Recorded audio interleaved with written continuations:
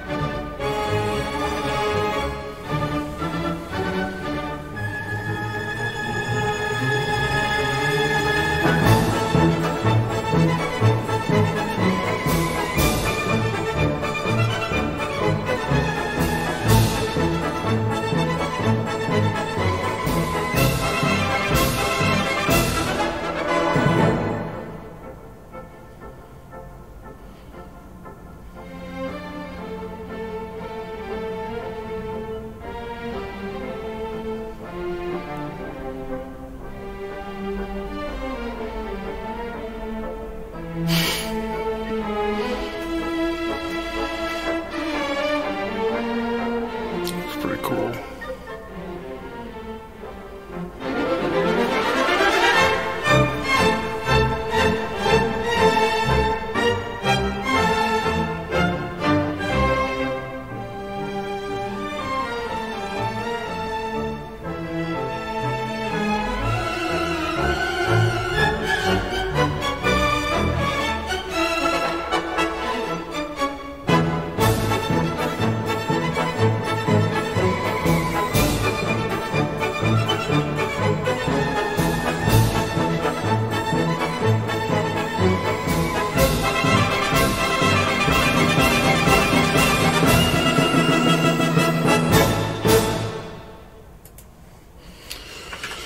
So, pretty cool. There's a lot of stuff. I really like how eventually, comparing it to like a fork bomb or something that just goes and blows out as quick as it possibly can. This is much more interesting. And, as it starts to fill up, the splits at the end of the universe can only split if there's an empty spot next to a non-existent spot. So it can come in and discover that spot and split into it. And so the splitting slows down as the empty spots near the edge of the universe get all filled up. And you start seeing the negative space. You start seeing the places that aren't beings start to take on more meaning. Anyway, there's all kinds of interesting stuff going on that I didn't really expect at all when I just kind of made this thing up. But I think it sort of is a worthy first T2 Demoscene being. Just a relatively simple rule that looks cool, and I ran it for almost a day. And then it was recorded at time lapse, so I can't show you the actual 23 hours worth because it doesn't exist. I recorded it 120 times speed, and then jacked it up more afterwards. So how did we get there? How did we get to this? So, all right, there's little bits of news. Oh, yeah. over the holidays, I was moving the grid, and I kind of managed to sort of turn my ankle and take a spill outside. The grid went down, lots of things busted up, I busted up a little bit, but, it's all okay. A lot of the 3D printed stuff failed, but, so there, one of the top interfaces snapped off. Here, one of the back planes that holds the Z connectors to put the tiles into just tore off, and so on. In the back, there was a combination of stuff that was, there's supposed to be extended down there, but also, the things that connect them laterally are just friction fit, and really, the net result of all this, was a lot of it was really fine looking, and a lot of it, just sort of popped like a crumple zone, like a crush zone of a car, and in fact, all the tiles booted up first time. We had no electrical failures as a result of this. So, certainly if the world starts up again and we eventually want to be moving power zones around, we're going to need a better traveling solution than grabbing it a broom handle, which is what it's currently hanging on, and trying to carry it to the trunk of the car, which is how I managed to dump the thing. But I'm starting to think that, rather than necessarily making everything as rigid as possible, having everything have a little compliance is probably the better way to go. I was wandering around Medium for no reason that I can remember right now, and I ran into this nice little story, and check it out. It was written by a dynamically preserved pattern. That's the definition of life from the A-Life video. It warmed my heart to see it out in the wild. Thank you, Enmo. And for me, the big thing is, intertile events are working, and I'll talk about it more for the rest of this video, basically. But now it means we can actually do what I've been trying to do for well over a year, if not 3 years or so, which is to come up with a first real engineered average event race benchmark. And I've already done some of it. I don't have it ready to show. Hopefully we'll see it next time.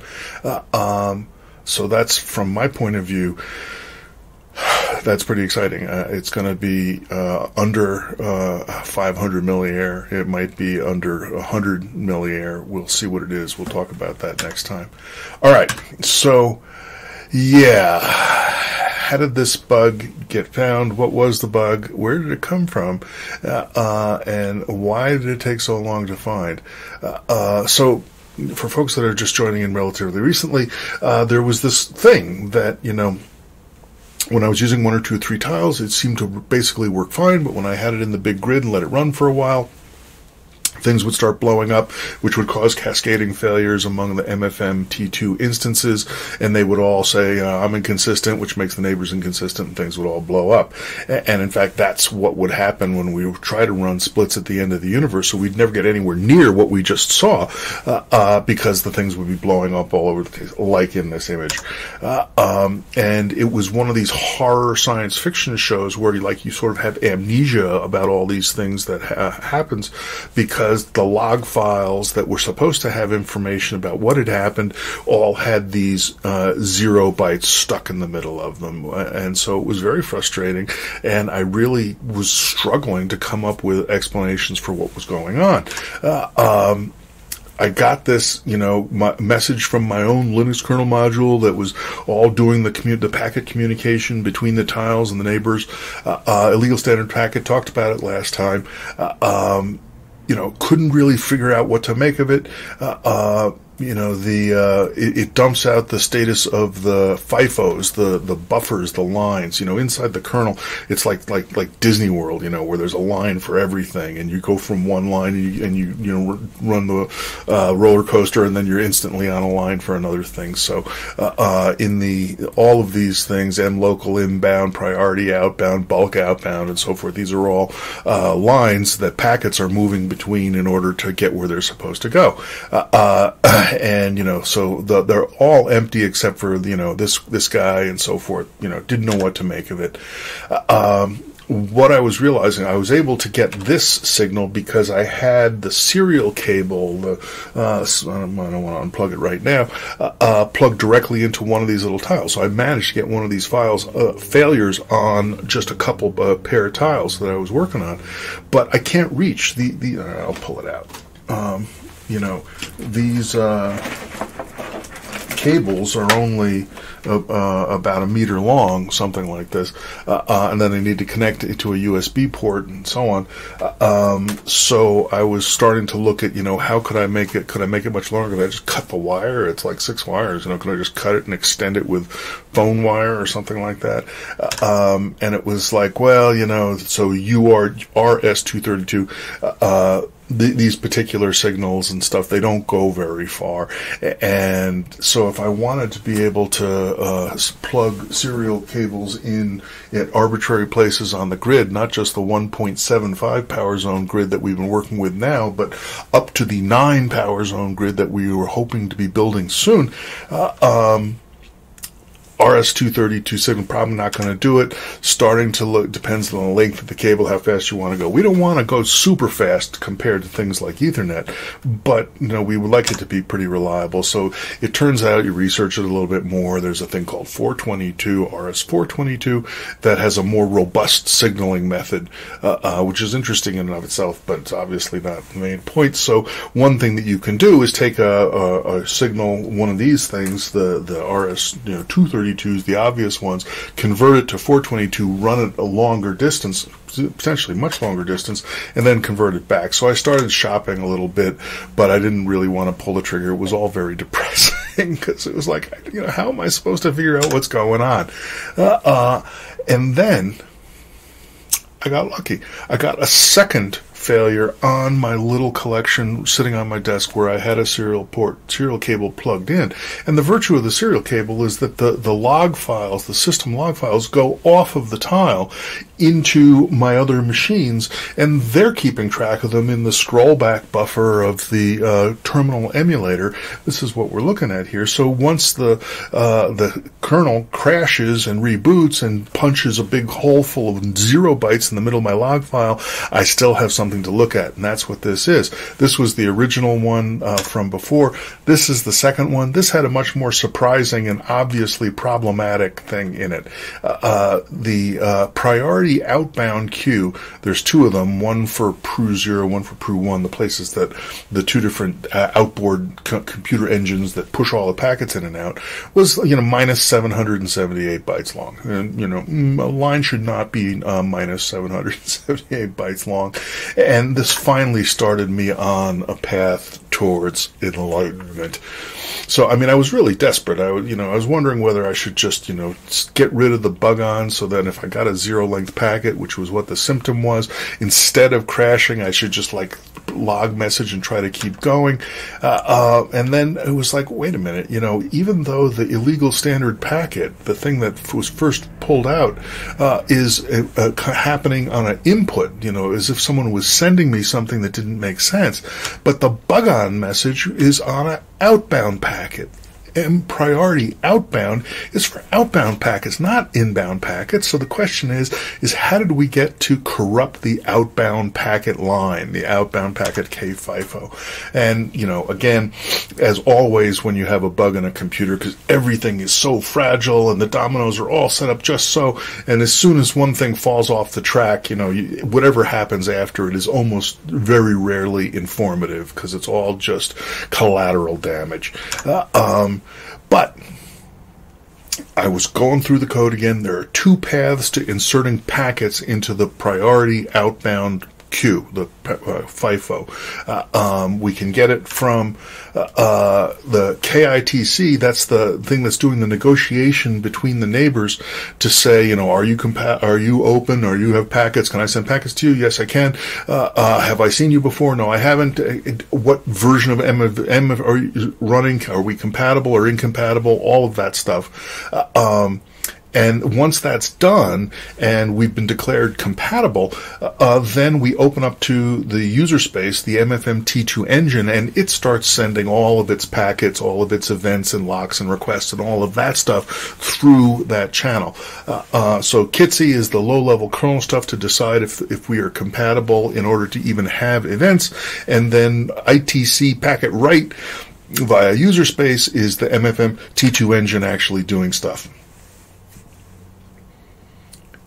Looking at it, it started to seem like, the Kitsy timeout thread runner is a thread running in the kernel, and the other path is the user space MFM-T2 engine, and they could both step on each other. It's just like people trying to get online at the end of Disneyland, and they both arrive from two different directions at the same time, and they kind of, quantum interfere with each other and end up exploding.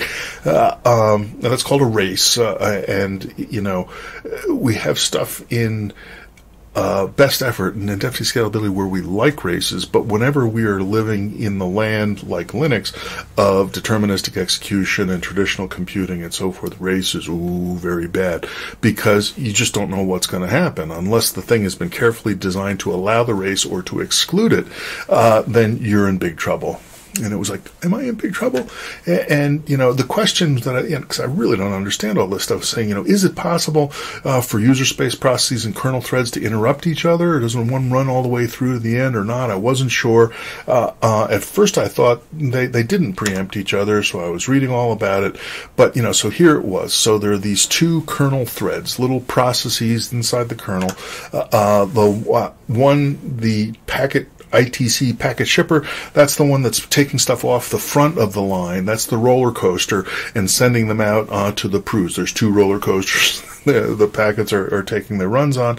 And then there's the Kitsy timeout runner, which is the one that's sending packets saying, are we compatible? Are we halfway through the protocol? Are we doing all this low-level stuff and so on? And originally I was like, well, that's two separate processes. Even if they're using the same line, they're standing on the same line, it's going to be okay, because it only happens, the Kitsy negotiation happens first, and it's only once they're declared compatible that the MFM-T2 engine starts sending packets through it. But that's not quite true. So ITC packet write is how the MFM-T2 engine comes in. And there's one more step, which is even once the kernel has discovered that we're compatible, it goes into this compatible mode, but the compatible mode will time out every so often and send a packet to the other side to make sure that it's still compatible on the other side. That could happen while MFM-T2 packets are being sent in the same line, in the same buffer. It happens every long jiffies to wait long. It turns out it happens at random, somewhere between 10 and 15 seconds apart. It will send one of these packets like that. So it was like, could that really be the problem? That when we're out there in the grid with all of these splits at the end of the user's packets going all over the place, that I'm sending one little excuse me, are you compatible packet? Or actually it really just says I am compatible, I believe I'm compatible, and so forth, over the wire. And could they be racing against each other and messing up the code that's running the FIFO that's taking care of the line? So one thought was, well, don't do it, don't send them every 10 to 15 seconds, or send them every day. Something like that. But I said, well, maybe I should go the other way, that if I cut the period down, then I should be able to provoke the failure much more frequently, and then I'd be able to observe it and pound on it. So that's what I did. I instead of waiting from 10 to 15 seconds, I had the timeout message go every second, and that blew up in about 15 minutes. Next time I did it, it took like 45 minutes or something like that. But by this point, it was like, yeah, this is what's going on. It's a race. I'm corrupting the data structure that's managing the outbound packet line, and then anything is happening like that.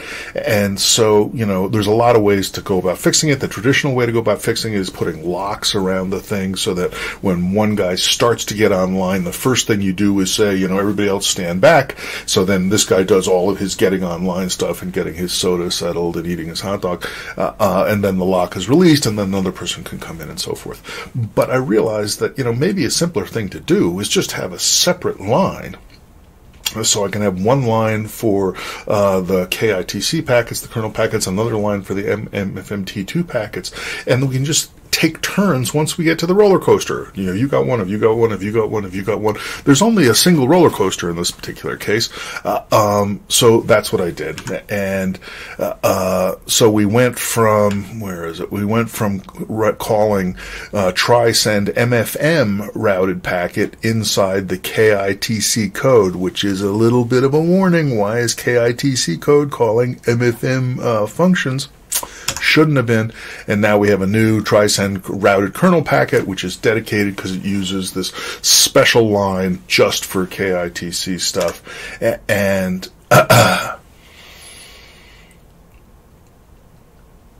it's working. My understanding was that I had a Linux kernel module problem because I would get crashes, but also I thought I had MFM level events, and really officially what I was supposed to work on for this update was MFM T2 engine problems, but when I fixed the race, everything worked. So far, I haven't been able to provoke any more bugs. Now, there's a lot of limitations on splits at the end of the universe. It uses a very small window. It only looks at one neighbor and so forth. So there's still plenty of time for more bugs to get flushed out as we try more complicated stuff. But this is an amazing progress. The relief, it's hard for me to express. And how much it is. Okay, so I'm taking way too long, but hey, this has been most of 2020 has been dealing with this, and this is what I was showing here, that, one of the things I try to do when I figure out a bug is it's Miller time, but also go back and figure out, how did I make this bug? Where did this bug come from? And so I started looking back through the history of all of the commits to the program code base and so forth, and it took a while to find it. But basically, on February 3rd of 2020, this was not a problem because the whole KITC negotiation stuff didn't exist. And there was a big update that, I did it badly. You're supposed to pull these things off into small pieces, but I didn't. I did a giant thing where I changed a whole bunch of stuff. And in that update, February 13th, there was already the two threads, the KITC runner and the packet runner, and the KITC runner was already injecting packets into the priority outbound queue that was really meant just for the T2 engine.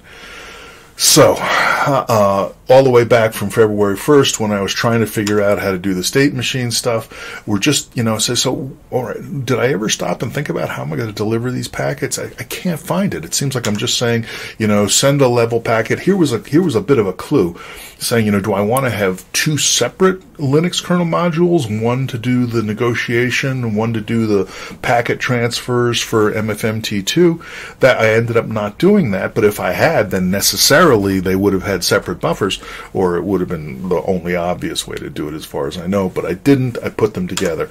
And I was thinking all the time about the state machine structure of the negotiation and the KITC stuff, never thinking about how to actually transmit the packets, because I assumed that was a solved problem. So it was about the thing, and so there it was, level 2, compatibility. That was where we were going to be saying we figured out we're running the same code, and on and on. Level send, we're starting to do it. So that was February 8th, starting to write the code. And there's the big reorg, which turned into the commit on February 13th. And on February 10th, hoping we don't need another K thread, kernel thread, right? No, we probably do need another kernel thread. Yeah, we did. Talk about this another time. But, it's amazing how the best effort indefinite scalability stuff is so complementary. Race is bad, race is good. And by March 2nd, it was starting to work, and it was working on small cases that I was only running for 5 seconds or 2 minutes, whatever it was. Never hit the problem. Also, because if the MFM-T2 engine, the user space, is not sending any packets, then there's still no race as well. And if the thing's only got one little seed, one atom poking along, it's only sending 3 or 4 packets, whatever, it's very, very unlikely it'll run into the problem. 19 days later, the pandemic had reached the United States, and everything was off. And we have been living with this race condition since the end of February until December 26th. So that is the story of the bug. I know I'm sort of reaching beyond my comfort zone to be writing Linux kernel modules at all. We're moving forward again. Finally. Happy New Year. Intertile events achieved. All right. The next update, 2 weeks from today, we are going to have Ulam code, this, splat code, the actual compiled stuff. Splits at the end of the universe, all the stuff I've done so far have just been hand-coded in C++, directly done. We're going to get the compiler in, we're going to figure out how to interface the output of the compiler into MFM-T2. MFM-T2 is the native engine. It started from scratch. All of that stuff has to be backfitted in, and that's our goal for next time. Hope you're doing okay. Thanks for sticking with us long. Man, that was a really bad bug. Stay safe, stay the right amount of sane. Hope to see you next time.